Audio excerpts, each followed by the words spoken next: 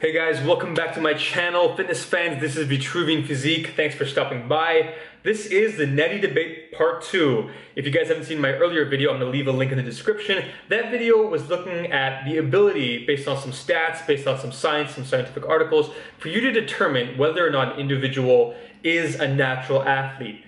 Probably a natural athlete, that is. And in this video, we're going to apply those principles. We're going to take the FFMI, which is the Fat-Free Muscle Index. It's a calculation you can use. And we're going to use that to see whether or not some popular figures in the YouTube, Instagram, IFBB, bodybuilding, fitness model, whatever world are indeed natural athletes, or could they potentially be fake natties, as you guys want to call them.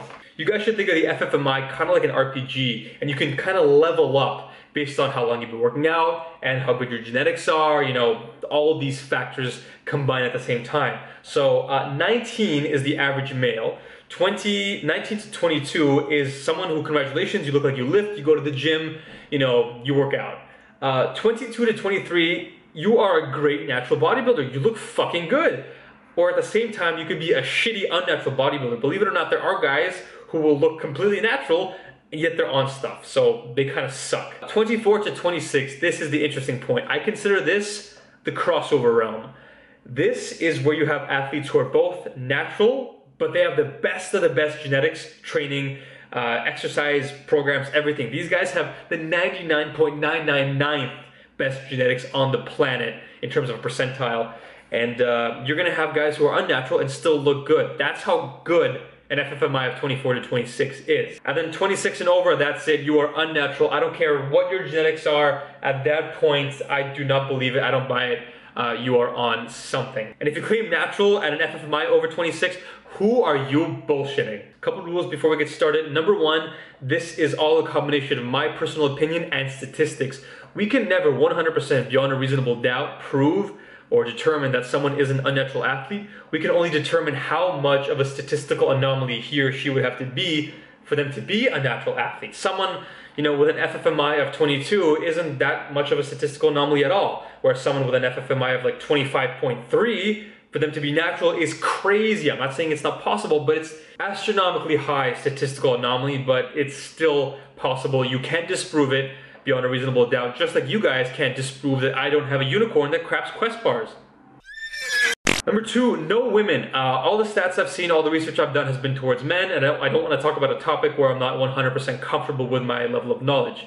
Number three, all the reference stats we're going to be using are going to be from their most recent competitions or showings, and we're going to be using conservative estimates. So if we're going to be using weights, we're going to be using the lighter weight, and if we're going to be using body fat percentage estimates, we're going to be using the higher body fat percentage estimates. The reason we do this is because, in a sense, we are making the athlete more plausible and easier for them to be considered natural. This way we are conservative, because if an athlete, we give him the highest body fat and the lowest weight, and he's still getting an FMI of like 28, bullshit, guys on something, end of story. Rule number four, the most important rule, guys. I know it's hard to accept, especially if you are fans of some of these guys.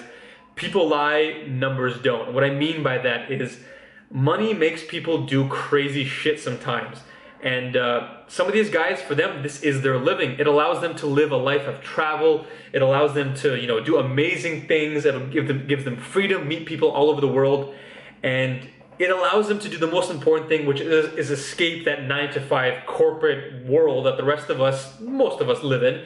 So because of that, lots of guys will do whatever it takes, and in some cases compromise on their morals and lie to a bunch of people on the internet they've never met. So I'm not calling out anyone, but I want you to understand that as a fan, sometimes you have to take it with a grain of salt, and it is difficult to accept. These guys aren't always 100% honest with you, especially when money comes into play. So without further ado, let's get into some examples. First on the docket, Christian Guzman, 6 feet, 163 pounds, 6% body fat, 21.3 FFMI. Definitely a natural athlete. In fact, it's actually a bit low, but then again, he is more of an ectomorph with a smaller body structure. Also, he's got very normal bulking and cutting cycles. The guy stays, in an anabolic growth state for 12 months or more, which is definitely very reasonable for a natural athlete. Next up, Arnold Schwarzenegger, 6'2", 235 pounds, 7% body fat, 28.7 FFMI, the Austrian oak. I just wanted to throw this one in there so you guys have an understanding of how high the FFMI could go when we were dealing with an obviously unnatural bodybuilder. Now this leads me into my third point, Simeon Panda, 6'1", 220, 5% body fat, placing high in the Muscle Mania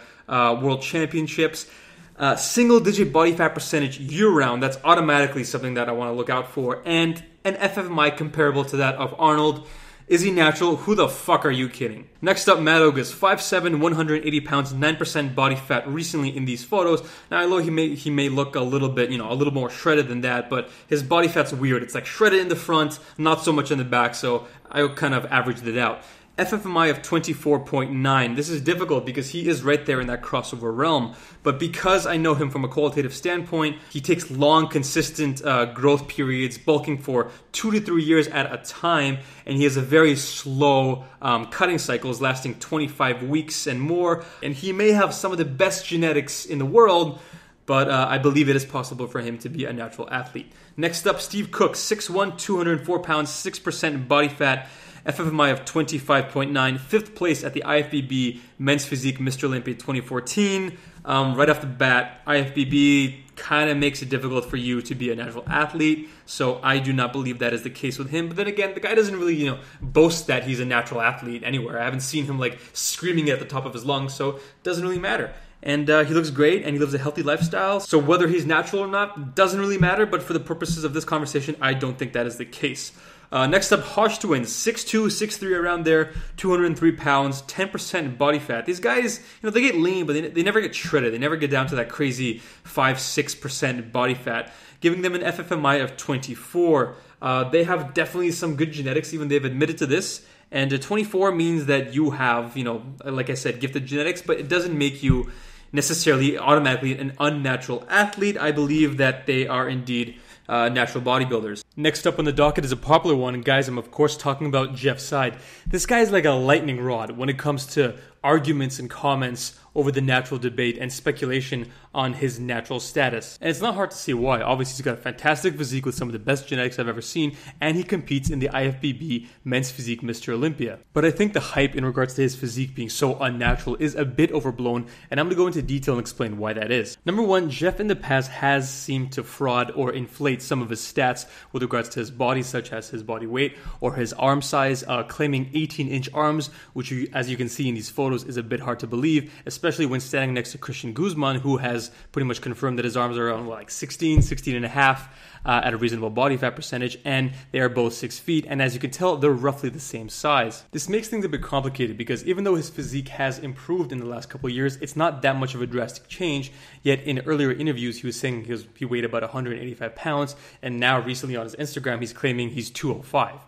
So for the purposes of this video, we're going to go with a kind of happy medium of a body fat percentage of around 6% and a weight of 190 pounds. Next up, you have to consider the fact that he's got amazing genetic body structure. We're talking tiny waist, crazy wide shoulders, and in addition, he has perfect genetic muscle insertions like the square pecs, the 8-pack, everything fits in very nicely. This kind of helps give you the illusion of being, a massive superior physique. But it's not necessarily that he's so much bigger than someone with average genetics per se. It's just that the muscle and the bone structure is put together in a much more aesthetically pleasing way. Third thing you have to note is that these guys pick and choose the fuck out of the photos they actually upload to social media, making sure that it's the perfect lighting, it's the perfect angles, and then the photos where they don't look as crazy or as massive, those ones don't get put up, ensuring that out of 100 photos they might take in a day, only 1 or 2 that meet the desired criteria are actually uploaded on social media. Another factor with Jeff is that this guy got lucky as hell when it comes to his genetics. Beginning at age 12 and 13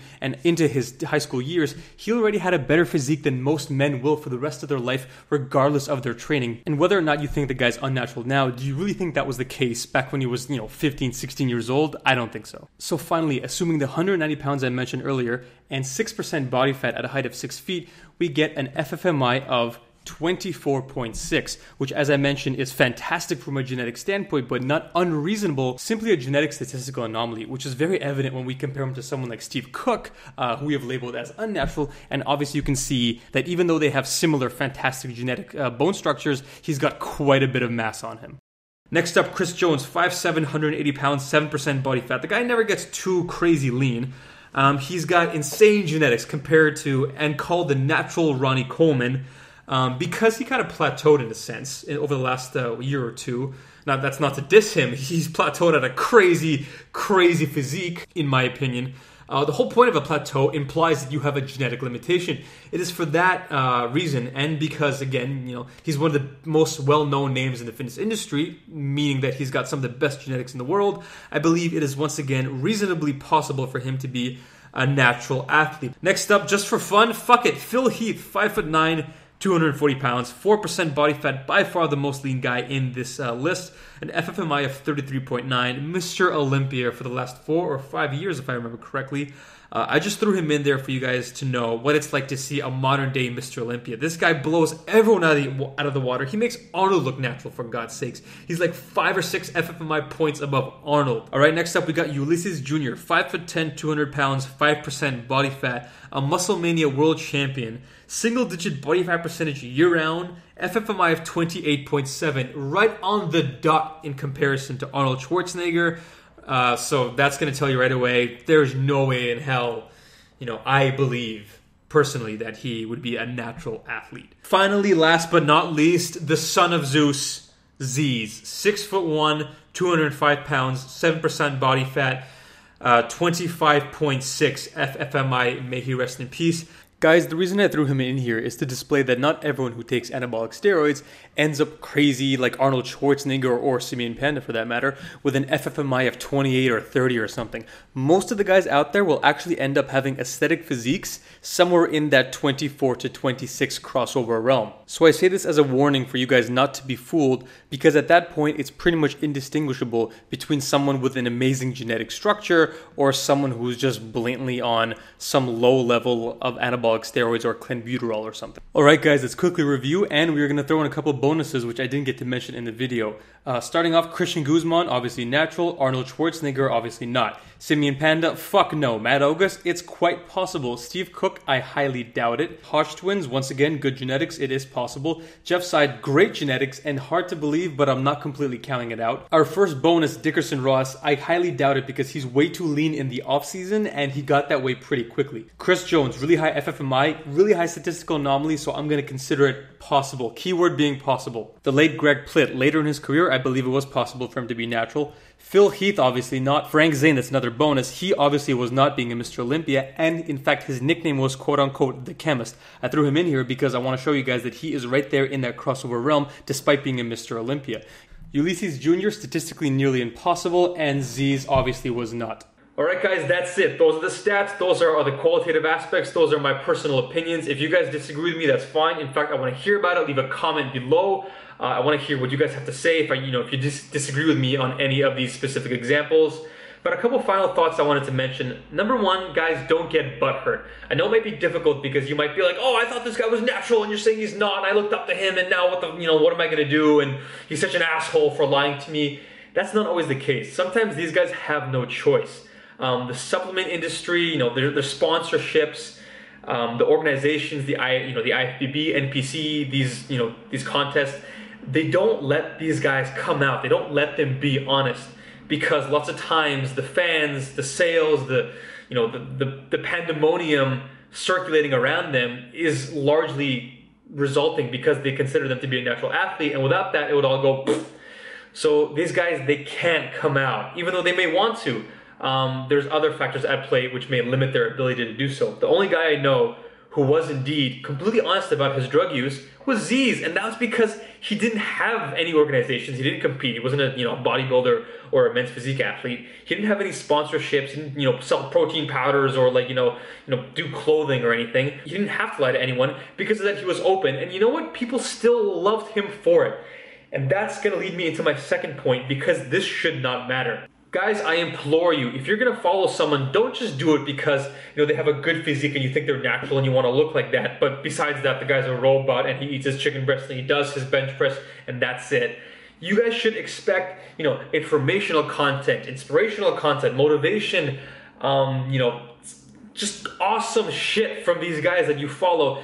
In addition to their physique, that should only be a small factor. For example, I watch Matt Ogus because he's informational. The guy makes consistent, good videos. I watch Jeff Seid because he's funny and he's got entertaining videos and he's got a good sense in music, I guess. I watch Chris Jones because he's consistent. He's one of the oldest YouTubers in this community. He provides good content, good information, and all three of those guys have FFMIs in the crossover realm. And realistically, one or all three of them, or none of them, could be unnatural athletes. But at the end of the day, for me, I don't give a shit, and I recommend you guys do the same. Expect a higher standard of value from the guys that you follow in addition to just their physique. Alright guys, that's it for me. I want to thank you for watching this video. I appreciate every one of you that takes the time to look at my face, subscribes, comments, likes, thumbs up, fuck it, even thumbs down, because that's negative critique, which I take into consideration when I make my later videos. And I appreciate the time that you spend with me. And sorry I look a little bit weird. I know I'm kind of orange and brown. Oh, but look at that lighting though. I am actually 3 days out of my Men's Physique natural show. It's going to be for the OPAs at the CanFit Pro this Saturday in downtown Toronto. So keep an eye out for videos coming from the day of, leading up to the event. Also check me out on Instagram at Vitruvian_physique. I'm going to be putting a lot of photos, content leading up to the show, what I'm eating, what I'm doing, what the show is like, what are the competitors like at a natural regional men's physique show. So definitely check it out and follow me if you guys are interested in that kind of stuff. But besides that, that's it for me. Once again, I want to thank you guys, and I will see you in the next video.